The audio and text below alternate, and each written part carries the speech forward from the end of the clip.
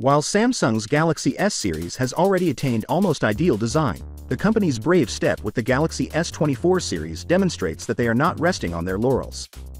Fortunately, the days of bulky, ugly foldable phones are behind. Samsung still has some work to do in the foldable phone space.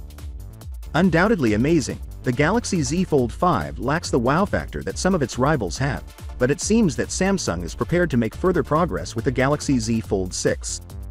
The next Z Fold 6 seems to be the smartphone that will unseat Chinese manufacturers, as recent renderings and rumors indicate that it will have significant design enhancements. Samsung's foldable phones are in dire need of a redesign.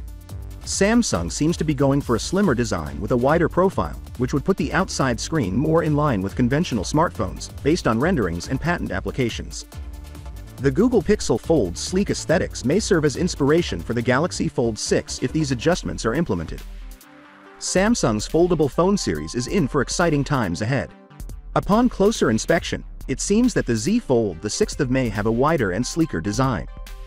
This design, which does away with Samsung's awkward aspect ratio and makes the phone much more user-friendly, appeals to me as someone who doesn't usually use foldable phones. That being said, it's important to remember that the official unveiling is still at least 5 months away, and in that time, we can expect more leaks that may or may not validate this design choice. A wider audience will undoubtedly be drawn to the Galaxy Fold 6, therefore I really hope that Samsung adopts this new form factor.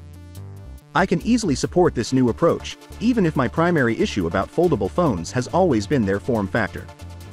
According to the most recent information, the foldable phone will also have improved structural integrity and symmetrical pivoting to ensure that the load on the display is distributed evenly.